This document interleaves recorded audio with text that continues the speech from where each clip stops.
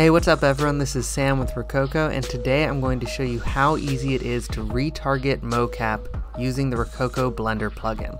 Our plugin is completely free and it allows you to easily and correctly retarget mocap onto your characters. We think this is the absolute best workflow for working with mocap really in any capacity in Blender, and so we're really excited to show you how easy it is. Okay, let's get straight to it. Okay, here we have an empty project, and first thing I'll do is import my character. I rigged this character using Mixamo. Make sure that automatic bone orientation is selected when you import. Now that I have my character, the next thing I'll do is import my mocap. This is an animation I downloaded from the Rokoko Motion Library, but this same workflow will work for animations that you might have gotten from Mixamo, that you might have recorded yourself, really any FBX or BVH animation that you need retargeted onto a character. Okay, make sure that animation is checked and also automatic bone orientation. Now that we have both our animation and our character, how do we transfer this animation to our character? And more importantly, how do we do it in a way that doesn't mangle the animation? With the plugin, it's super easy. We will navigate to our plugin, sign in, then we'll open up our retargeting panel. I'll put my animation into the source slot,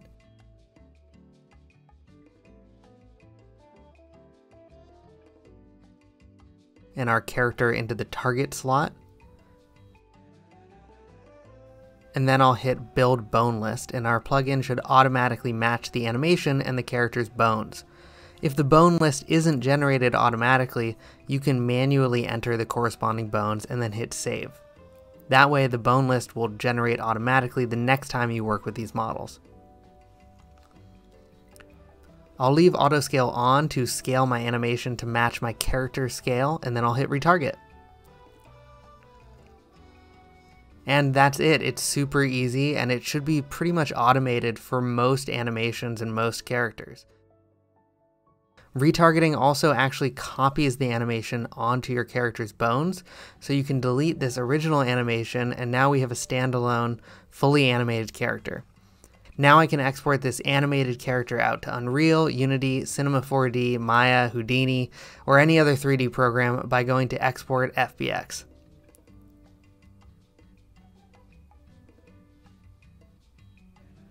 And if I'm working primarily in Blender, then I can just get to work and duplicate this character, do really whatever I want with it. It is now fully animated and packaged up nice and neat, so you can use it in your scenes for whatever you were planning on doing. I am so excited about this plugin because it means that there is now a free retargeting solution that is easy and reliable for your characters. In addition to retargeting, just by installing our plugin, animated FBXs will load faster into Blender, which is in and of itself a reason to install the plugin. I want to show you a workaround for when your character has a rest pose that is different from a T pose. So commonly this is an A pose. To check what your character's rest pose is, you can select your mesh and then hit 1 to enter edit mode. It can also be found up here. This character, which I rigged in Mixamo, had a rest pose like this. It was in an A pose when I rigged it.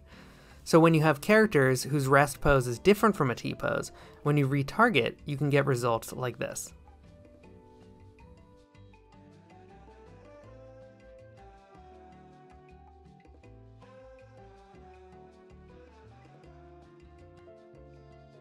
So to compensate for this, before retargeting, you should select your animation skeleton, then get into pose mode, and then move the bones to match the rest pose of your character. So in this case, our character had more of an A pose, so I will adjust the bones accordingly.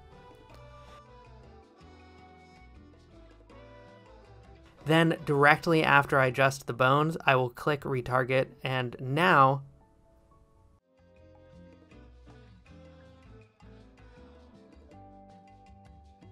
everything is working perfectly and smoothly, and so you can kind of fine-tune this more if you need to. Thank you guys so much for tuning in for this tutorial. We hope it was helpful. As always, leave any questions in the comments below or reach out directly to us at support@rokoko.com.